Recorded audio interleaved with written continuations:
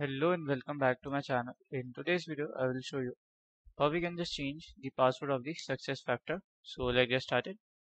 So first of all, we will just open here our browser and search for the success factor. So let's open here our success factor. This is our success factors. So here we'll just go to success factor first account login. So here we are changing resetting our password. So here let's put our company ID. So when you will put your company ID, from there you have to just go to your forgot password, and they will send you an email on your company's Gmail, and you have to just open it and verify it, and from there you can just change your success factor password. So this is how you can just change your success factor password. So if you find this video helpful, make sure you like, subscribe and share the video. Thank you for watching.